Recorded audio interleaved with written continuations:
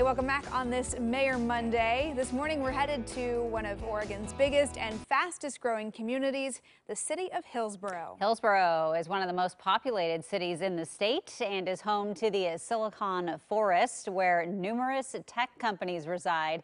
Joining us live with some community updates is the mayor of Hillsboro, Steve Callaway. Good morning to you, Mayor.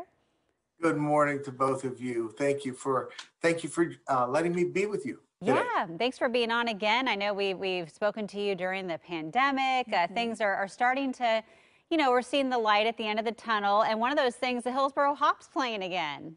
They are. So they just finished their first series of 6 games against Everett. And there's actually a doubleheader today with the Eugene Emeralds. And so there is lots of baseball being played out at Ron Tonkin Field.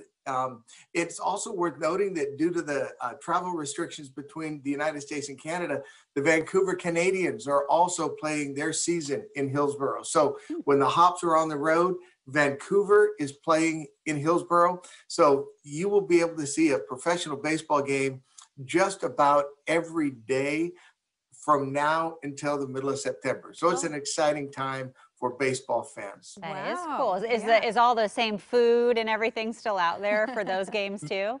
Everything is the same. They're being run, with different staff, but everything that we as fans enjoy, you will find a lot of commonality and similarity. Okay, that's why I know we're both worried about what's the food situation. Yeah, what's the food and beer situation? Right. Yeah. Yes, it is. Food. It is all there. You'll hear the Canadian national anthem before every game, obviously, when the Vancouver is playing. But that's about the only difference that you'll hear, 2 national anthems instead of just one. Okay, cool. That's very cool. Hey, we've been talking a lot on the show about vaccinations available at the fairgrounds or the Oregon Convention Center, but I know you guys have some sites that are going to be closer to home for people in Hillsboro.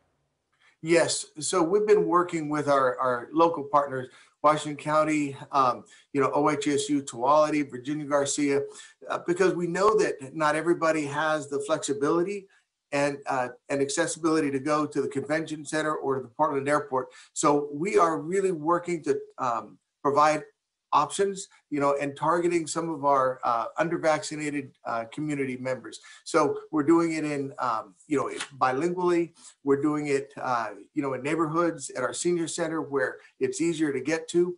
And we also recognize that within some cultures, it's really important to know and trust the person that's giving you that vaccine. And so we're making sure that we're being culturally sensitive to that and providing the kind of experience that just engenders the best trust, to get that vaccine. Because being able to have baseball, being able to do things that we enjoy during the summer are all directly related to getting vaccinated.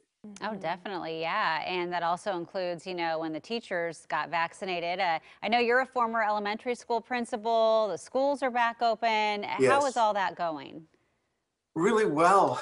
And, bless their hearts, teachers have worked so hard, parents and kids, and it's so good to have the kids getting back into school. And it's almost seems strange when I see a school bus, out on the road, but it's a reminder, drive safely, observe the speed limits. And, in the spring when the sun may be in our eyes, make sure that you're driving extra cautiously. Now that kids are back at school, even if it's on part-time basis, please do everything we can to make sure they get there and home safely. Yeah, some good reminders. Also a good reminder, we got an election coming up. May 18th is election day. Are there some local elections you want to encourage people to get out the vote for?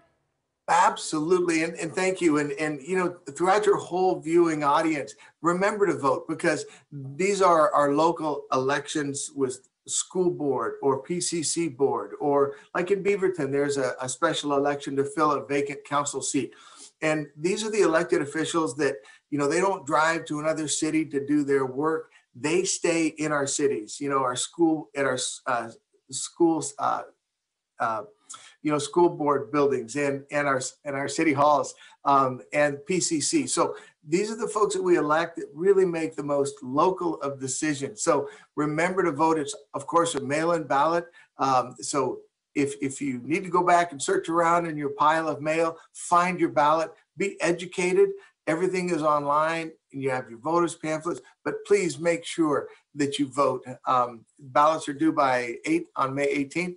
And sometimes these spring elections where there's not a lot of candidates or issues are ones that kind of slip by. So please, these are as important as a presidential election in November. Yeah, got mine at home, ready to fill out. Same here. Good for Get it in you. the mail. Thank you. Yeah. Well, Mayor, thank you so much for joining us. Mayor Steve Callaway of Hillsboro. Happy Monday to you.